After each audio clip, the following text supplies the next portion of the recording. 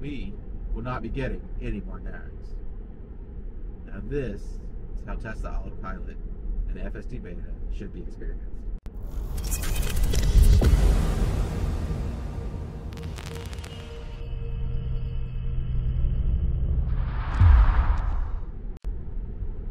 Hey y'all, welcome back. Kevin Smith here with more Tesla FSD Beta. Today, there's another nag. I mean, I have about 100,000 miles on autopilot and FSD Beta. At this point, I don't need to be nagged on how to drive responsibly with the product that I paid for. Are you tired of it? I am. So I'm looking for a solution. Fortunately, Omar delivered. We have Mars mode. For this, we're going to need... Oh, there's another nag. Hang on. Alright. So, what we're going to need is a Comma Panda, a white Comma Panda, a Raspberry Pi 3 or 4, and some USB cables, and a micro SD card. So I started with a brand new SD card, and I headed over to raspberrypi.com. Click on software. There's another nag. Sorry. Click on software, and we're going to want the Raspberry Pi OS. So if you scroll down,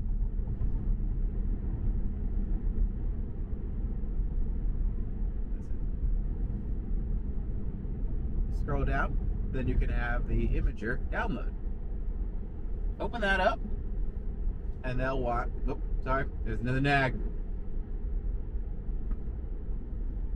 Open that up, and they're going to need an operating system and a storage device. So under operating system, if you go under other, I like to use the 64-bit light image. Back into storage, I'm going to select my 32 gig memory card. And then before I click right, oh, sorry, another nag, hang on. Okay, so before I click right, I'm going to go to the very bottom right and click that settings icon. Under here, I want to set up a default user.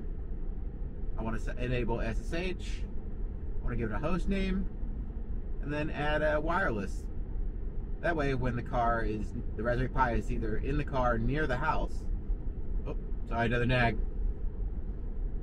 Raspberry Pi is either near the house in the car, or if I take the Raspberry Pi inside and plug it in anywhere, then it's going to auto-join the Wi-Fi, and I can access it from my laptop or iPad. It's really convenient. So once you do that, head on back over and click right. It's going to confirm that that's the device you want to overwrite, because you will lose anything that's on there. And then you just, oh, sorry, another nag.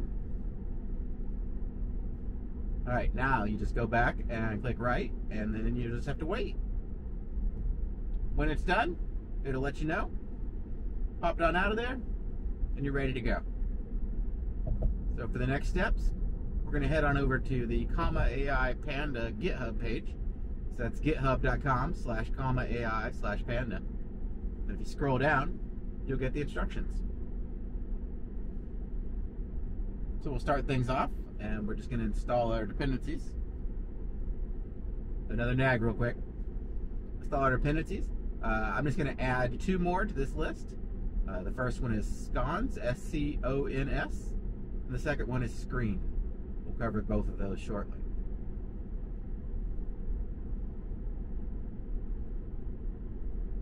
Once you do that, that'll take a few minutes. Then we're going to clone the GitHub repository for the Panda, and then hop on in that folder. We'll install the requirements, and I had to add a sudo for the next line, install the libraries. Once that's installed, we'll scroll down, and then we'll need to set up the device under the UDEV configuration for the device. Oh, hang on, another nag. Yeah, I touched it. So we add these lines for the UDEV device and do a refresh there, just as listed. And now we should be ready to start working with our Panda device. Now, this is where most people get tripped up. By default, for safety reasons, obviously, all Panda firmwares, both on the devices when they ship and also any you can download, have writing disabled. So you'll have to build your own firmware if you'd like to enable writing to the CAN bus. No problem, that's why we installed sconce. So hop on in the board folder and type sconce-u. Here's another nag for us. It's going to take a few minutes to build that, and when it's done, you'll have firmware ready to flash. Now it just tells you to run either recover or flash.py. I get an error when I run this, but I just create a shortcut, a symbolic link in the folder where it wants to the build folder where we just built into. Once you do that, then we can run the recover. And now you'll see that takes a minute, but you'll see the device is now flashing and ready for flashing the green LED and ready for flash.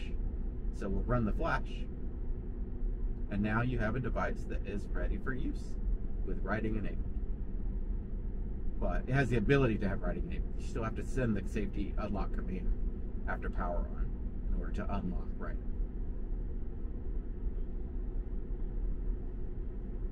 Another nag. Alright, so we got that. Now we got unlocking. So how do we use it? Well, we're going to create a source file, a Python script, and we're going to call it Mars mode media volume basic.py. Put that in your home folder.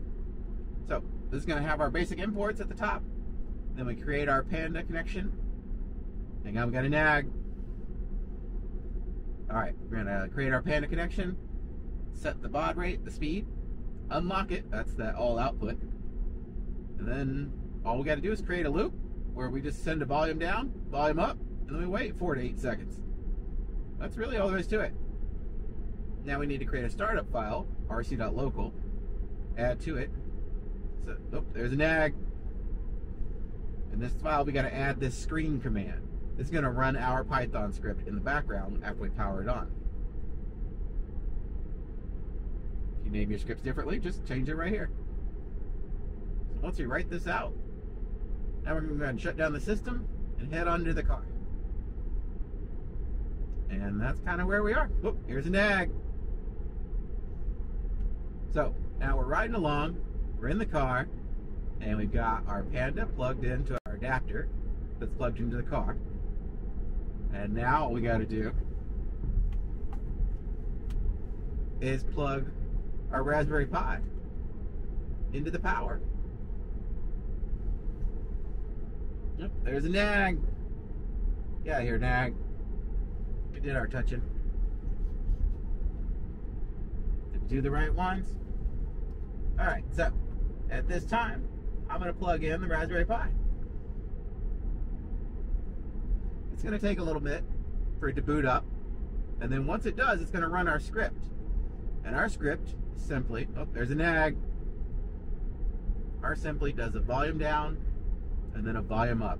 There's the first one. It's going to wait between 4 to 8 seconds, and it's going to do it again. There it is. It's going to do that every 4 to 8 seconds until we unplug it. And we will not be getting any more nags. Now this is how Tesla Autopilot and FSD Beta should be experienced. I'm still responsible. I'm still here to take over if there's any need. I can take care of anything that's going on. But I'm not being nagged to tug on the wheel every so often. There's no reason for that. I have a camera that's monitoring me. I'm paying attention. If there's any reason that it thinks there's a bigger concern, then it will do a safety alert. There's no cause for that. I can just relax, monitor the environment, pay attention, and use responsibly. Sit back, relax, and enjoy Mars mode.